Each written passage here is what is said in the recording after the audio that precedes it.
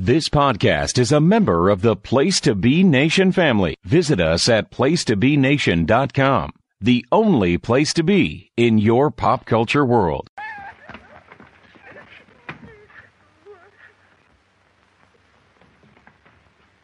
Yeah, what's all this? Keep back there. Keep back, me? Do you know who you're talking to? I give you a last chance to leave me alone. Give me a last chance. You've committed assault, this what you've done, and you can come along to the station with me. Come along now, come quietly, unless you want me to put the handcuffs on. Stop where you are. You don't know what you're doing. I know what I'm doing, all right. Come on. Get all of him. Lock him up! All right, you fools. You've brought it on yourselves. Everything would have come right if you'd only left me alone. You've driven me near madness with your peering through the keyholes and gaping through the curtains. And now you'll suffer for it.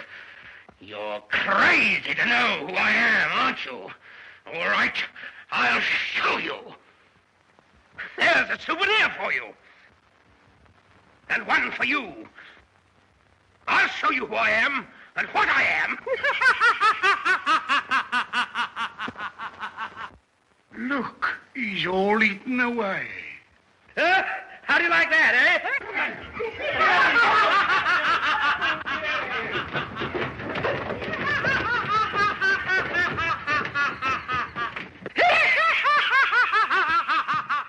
Place to Be Nation, welcome back to the newest episode of Pop Goes the Classics here on the Place to Be Nation Pop feed. I copyrighted that, by the way. I am Scott Criscuolo. If you are new to the Pop feed, and it's the first show you've clicked, welcome. It's good to have you. We got a great feed here. A lot of fun stuff. If this is not your first time, welcome back. Pop Goes the Classics, of course, is kind of it's like a spin-off, kind of like Laverne and Shirley was a spin-off of Happy Days. Pop Goes the Classics is a spin-off of Pop Goes the Movies. For you that are new, Pop Goes the Movies is a tremendous pod blast here on the Pop feed where any number of our untapped talent, unbelievable talent here in the Pop feed, reviews a movie that is currently in theaters. And you see a bunch of the Pop Goes the Movies all over the place. I've done a couple myself. And it's very successful. So I said to the boss, placetobenation.com, our good friend, Mr. Andy Atherton, I said, why don't we expand Pop Goes the Movies to not just reviews of current films, but come on, we got to touch some of the greatest films of the past. And, of course, he said yes. So thus, we have Pop Goes the Classics. And I said to him, I said, well, I got a good way to get started. Why don't we dive into some of the greatest horror movies of all time, considering it is October and it is Halloween and it's horror month. We'll do this again next year probably with some newer horror movies, but I really wanted to dive into, because I'm fascinated with them, the Universal Monsterverse. First off, I bought the Blu-ray set, I would say about 2.5 months ago. The 30-film Universal Monster Blu-ray collection that came out by Universal, obviously. All 30 films of the official Monsterverse timeline that began in 1931 and went until 1956. But here on Pop Goes the Classics, at least I'm just going to handle the Big Six. Tonight is the fourth of the Big Six. Again, if this is the first time you're listening, thank you. You can keep listening to this one, but please go back to the previous 3 episodes. I did Dracula with Bela Lugosi, Frankenstein with Boris Karloff, and The Mummy, also with Boris Karloff. Tonight we're going to do the fourth of the Big Six, and this one is an interesting one to talk about because in the grand scheme of things, is it really a horror movie per se? Is it sci-fi? Is it suspense? I think it's a lot of everything. Tonight we're going to talk about, again, produced by Carl Laemmle Jr., directed by James Whale, and starring Claude Rains, The Invisible Man, which came out on November 13th, 1933. This came from an H.G. Wells novel called The Invisible Man, which was published in 1897. Claude Rains, in his first American screen appearance, by the way, and of course he would star later on in an adaptation of the legendary Phantom of the Opera. That would come out about a decade later, I think 1943. The That's not the one that you always see the silent movie highlight with the scary phantom with no nose and the eyes while he's playing the piano. No, that's the silent film one. This was one that came out in the 40s, starring Claude Rains. And of course, Claude Rains, legendary actor. But this is a big deal because this was his first American appearance. Of course, Dr. Jack Griffin was the character's name. The film has been described as a nearly perfect translation of the spirit of the book. It spawned a number of sequels that are within the Monsterverse, many spin-offs, using the idea of an invisible man or woman, in a couple of cases, largely unrelated to Wells' original story. Now, Claude Rains plays the Invisible Man mostly only as a disembodied voice. He's shown briefly at the end of the film, but most of his on-screen time he is covered in bandages because he's supposed to be invisible. In 2008, by the way, the Invisible Man was selected for preservation in the United States National Film Registry by the Library of Congress for being culturally, historically, or aesthetically significant. And it is. Just to give you a quick background of the plot, a stranger walks into an inn, the Lion's Head Inn, in the English village of Ipping in Sussex. The man demands that he be left alone. He needs a room to do research. He falls behind on the rent. The stranger throws the guy down the stairs when he tries to get the rent. Who is this stranger? Well, it turns out the stranger is Dr. Jack Griffin, a chemist who has discovered the secret of invisibility while conducting a series of tests involving an obscure drug called monocaine. Griffin's fiancée, Flora Cranley, and the daughter of Griffin's employer, Dr. Cranley, becomes distraught over Griffin's long absence. Cranley and his other assistant, Dr. Kemp, search his empty laboratory, finding only a single note in a cupboard.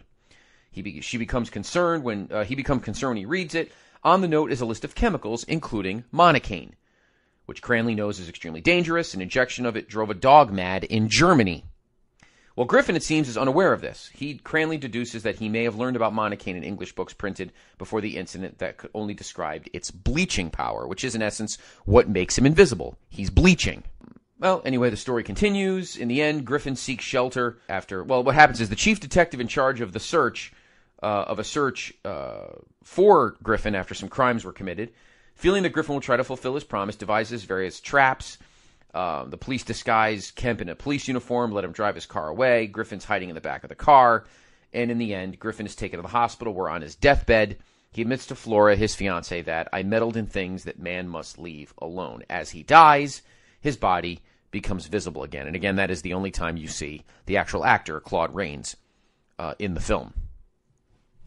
I didn't want to ruin it for you, so I don't want to read the whole plot. But again, Claude Rains was the Invisible Man. Also starred William Harrigan, Henry Travers, and a name that some newer, maybe younger moviegoers would know. A name by the name of Gloria Stewart. She played the fiancée. For those that don't know who that is, do you remember the movie Titanic? The actress who played Old Rose, of course, Young Rose was played by Kate Winslet. Well, Old Rose, the one that the scientists talked to in the beginning of the film, that was Gloria Stewart. What a life she lived. She died on September 26th, 2010, at the age of 100 years old. God bless her. That's awesome. Walter Brennan was in this movie as well, and John Carradine, who was under another name. Now, Claude Rains was not the studio's first choice to play the lead role. Guess who was originally supposed to play? Think about it. Who's been in all these other films? Or most of them? You guessed it. Boris Karloff. However, Carl Laemmle Jr. Decided that Karloff obviously was making a ton of money, and he had every right to, because he was the star in both Frankenstein and The Mummy, and was exceptional in both. So he wanted a little extra scratch, and Carl Laemmle said, "I'm not doing that." So Boris Karloff withdrew. To replace Karloff, other names such as Chester Morris, Paul Lucas, and even Colin Clive were considered for the part. It was James Whale, the director of Frankenstein. He replaced Cyril Gardner, who wanted Claude Rains to play Griffin. Rains was his first choice. Problems in developing the script held up the project for some time, and in June of 1932, the film was called off temporarily. However, it was brought back, and it was in production from June to August at Universal Studios. Listen to this. Filming was interrupted near the end by a fire after a smudge pot, whatever the hell that is, sounds like something very vintage, kicked into some hay, which damaged an exterior set. The film came out, as I mentioned, on November 13th, 1933, and was marketed with the taglines, "Catch Me If You Can," which, of course, was a great movie with Leo DiCaprio and Tom Hanks, and H.G. Wells' Fantastic Sensation. Now, for those that read the book, The Invisible Man, which was published in 1897, and some people have read it, the basic framework of the story and the characters' names are largely the same in the novel. There are some great differences. Each take place around the same time it was released. The novel, of course, was the 1890s, and the film took place when it was taking place in 1933. In the novel, Griffin remains almost totally mysterious. No fiancé, no friends. He was a loner. Of course, in the film, he's engaged to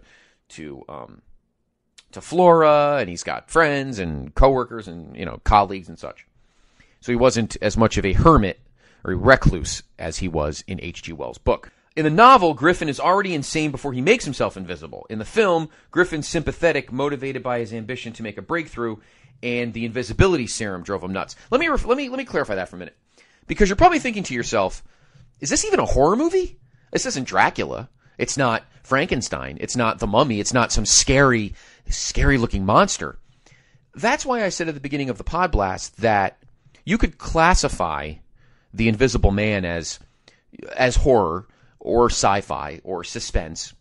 But I think the premise that Dr. Griffin was going crazy because of the serum and because of his obsession with wanting this medical breakthrough to be invisible. And the serum drove him nuts. And that is a premise that lasts throughout the sequels. I wouldn't really call them sequels, because obviously Dr. Griffin, as I mentioned, died in the end, so there really wasn't any extras. The spin-offs, they are connected because the Jack Griffin character is mentioned in future Invisible films. Invisible Woman, Invisible Agent, The Return of the Invisible Man, which, by the way, Vincent Price is in. So the concept that the invisibility serum drives you nuts stays throughout the spin-offs and sequels. Dr. Kemp survives in the novel. In the film, he's terrified throughout and pays for his life for betraying Griffin. Obviously, the big thing about this film, which is a big deal in 1933, is the special effects. John Fulton, John Mescal, Frank Williams, all should be given great credit, because there was a lot of obvious moments in the film where objects are lifted up by, piano wire or something like that, or some kind of, something moves it. Well, when the Invisible Man had no clothes on, the effect was achieved through the use of wires, But when he had some of his clothes on or was taking his clothes off, the effect was achieved by shooting Claude Rains in a completely black velvet suit against a black velvet background, and then combining this shot with another shot of the location the scene took place in using a map process. I mean, this is kind of revolutionary for 1933. Consequently, the work was especially difficult for him, and a double who was somewhat shorter than Rains was sometimes used. Now, the effect of Rains seeming to disappear was created by making a head and body cast of the actor, from which a mask was made. The mask was then photographed against a specially prepared background, and the film was treated in the laboratory to complete the effect. There is a lapse at the end of the film when the invisible Rains walks through the snow, and the outlined indentations as he walks appear as the imprints of shoes instead of his naked feet. But, in 1933, nobody was that OCD. I don't think so. I don't think anybody really even noticed or cared. This was Universal's most popular film since Frankenstein. To this point, Frankenstein was the most popular film. It got great reaction. It got great positive reaction from critics. Despite the critical acclaim, H.G. Wells, the author of the book, said at a dinner in his honor that, quote, "While he liked the picture, he had one grave fault to find with it. It had taken his brilliant scientist and changed him into a lunatic, a liberty he could not condone." James Whale, the director, replied that the film was addressed to the rationally minded motion picture audience because in the minds of rational people, quote, Only a lunatic would want to make himself invisible anyway. In the original novel, by the way, the scientist was amoral from the start and did not hesitate to rob his own father to get the money to buy certain drugs, etc. for the process. In the movie, an essential color-removing drug in the process had the unavoidable side effect of unbalancing his mind. So that's the main difference. In the book, he was always a piece of crap. In the movie, he was a moral guy who was looking to attempt to better himself or better society, and in the end, it drove him mad. So it's very similar to Frankenstein in the sense that our hero or the villain is somewhat sympathetic, almost an anti-hero. Not like the Mummy and not like Dracula. They're just full-blown villains. But if you listen to the Frankenstein Podblast, you'll understand more the concept of the anti-hero this early on in cinema. Now, James Whale, who again had directed Frankenstein as well as the first version of Waterloo Bridge, received a special recommendation from the 1934 Venice Film Festival in recognition of The Invisible Man. Rains' film career took off after this. Again, it was his first American film appearance. By the way, the film was nominated for AFI's 100 Years, 100 Thrills and AFI's 10 Top 10 Science Fiction Films, while the character was nominated as a villain for 100 Years, 100 Heroes and Villains. As I mentioned, there were sequels and they were reboots. The immediate sequel, the first one, The Invisible Man Returns, which came out 7 years later in 1940, guess who? Vincent Price in one of his first roles as a new Invisible Man, while John Sutton played the brother of Claude Rains' character from this film. Then there was Invisible Woman, Invisible Agent, and then, of course, what would a 1940s Universal horror character be without an Abbott and Costello appearance as well? Invisible Man, Invisible Man Returns, Invisible Woman, Invisible Agent, and The Invisible Man's Revenge. Those are all the sequels. Now, in February of 2016, you're wondering if they ever tried to reboot this. It was announced that Johnny Depp would star in the remake with Ed Solomon writing the script while Alex Kurtzman and Chris Morgan would be the producers. Now, the film was planned as part of the Universal Pictures modern-day reboot of Universal Monsters, which was called Dark Universe. The series of films, which began with The Mummy, which was the one with Tom Cruise, was to be followed by Bride of Frankenstein, which was supposed to come out this year, 2019. Kurtzman stated that fans should expect at least one film per year in the shared film universe. However, on November 8th of 2017, Kurtzman and Morgan moved on to other projects, leaving the future of the Dark Universe in doubt. In January of this year, Universal announced it was going to scrap the universe and make filmmaker-driven films based on the classic monsters, starting with a remake of The Invisible Man, written and directed by Lee Wannell and produced by Jason Blum. But it would not star Johnny Depp. But Elizabeth Moss was in talks to star as Cecilia Cass. It is expected to be released on February 28th of next year. So there will be an Invisible Man movie, but it doesn't look like they're going to try to reboot the Universal Monsterverse, which is kind of sad. However, having said that, there really is something for the original Universal Monsterverse.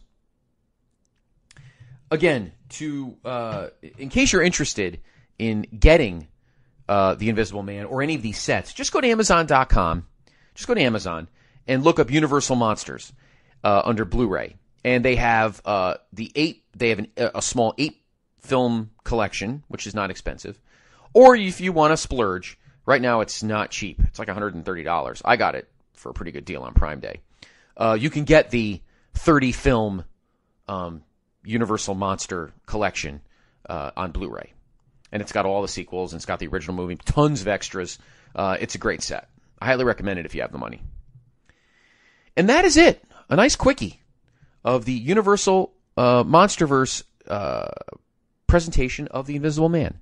Here at Pop Goes the Movies. That's how quick some of these are. Now, just to say, this was a quick one. Other ones in the future might be longer. There'll obviously be some that have more than one person. It won't just be me.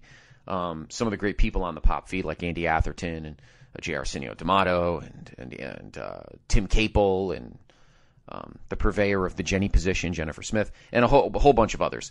They'll always be here. They'll all be here to give their Pop Goes the Classics choices. So this is not just me, and it's not just horror.